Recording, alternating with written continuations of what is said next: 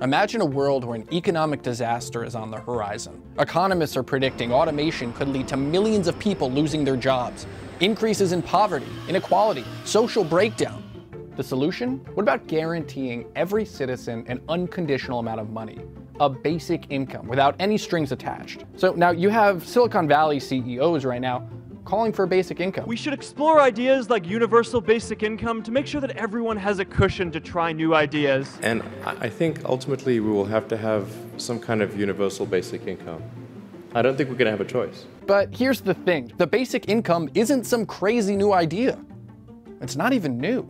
Go back to more than 40 years, where you can find the President of the United States set to announce a sweeping national program, a basic income for every American. Wait, is that Nixon? Richard Nixon, Republican president, went in front of the nation and declared, "Let us place a floor under the income of every family with children in America." How could a Republican president nearly 50 years ago be decades ahead of fighting for a liberal social program now backed by the Netherlands? What made Richard Nixon want a basic income? This is Rutger Bregman. He's a young Dutch economist who has been one of the biggest advocates for the basic income. A basic income is a monthly grant that is enough to pay for your basic needs. So food, shelter, education. Right now, there's a growing consensus that automation risks the livelihood of millions of people and that a basic income could help soften the blow. Go back to the 60s and you'll see those same fears about automation killing jobs driving the basic income debate. You know, the computer age was upon us. People were talking about post-industrial America, and that was going to have repercussions for the workforce. So now this was on the heels of the federal government passing food stamps, giving health care to the poor and the elderly. The next big idea to tackle poverty was the basic income.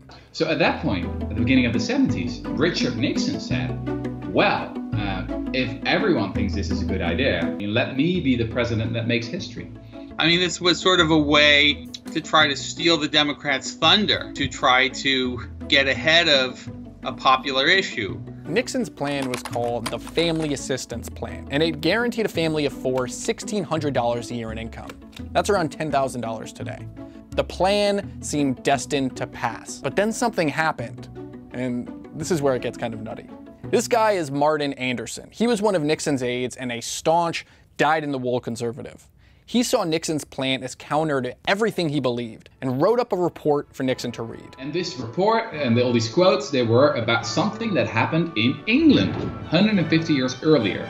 So what they implemented is what you can call the first welfare system the world ever saw. It's called the Speenhamland system, named after the place where it started.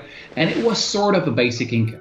It was pretty much unconditional, so all the poor would get it, whether they were employed or not. So there was no distinction between the deserving poor and the undeserving poor. The English government at the time commissioned a report to see the effects of this radical new idea. The results? Wages dropped, marriages were torn apart, chaos reigned. The report gave critics an ideological framework to attack welfare. Without proper oversight, benefits given to the poor wouldn't help them, and they would actually make their problems worse. Nixon saw this and panicked. Especially started using a different kind of language.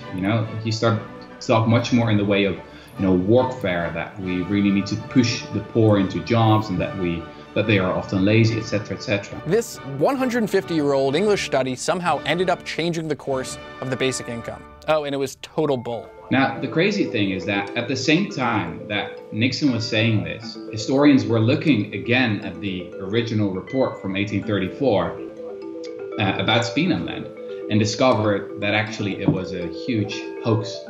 In reality, Speenhamland had been, it had been a success. It was one of the reasons why there eventually was no revolution in England. So because of this weird old historical report, the president's plans changed. He pushed for an amendment and required recipients to sign up with the Department of Labor, work requirements were debated, and ultimately a new consensus around welfare formed, with Republicans and Democrats, that the poor needed to qualify for government benefits, to prove that they're working or looking for a job. And with that, the basic income was swept under the rug of American politics, until now. The fact that you somehow had Richard Nixon and the Black Panthers supporting the same thing shows what a unique idea the basic income is. Nixon recognized that. He saw the basic income as a popular program he could steal from Democrats. So here's the question. Could another Republican president who's desperate to pass a popular program and without a fixed ideology maybe make the same gamble?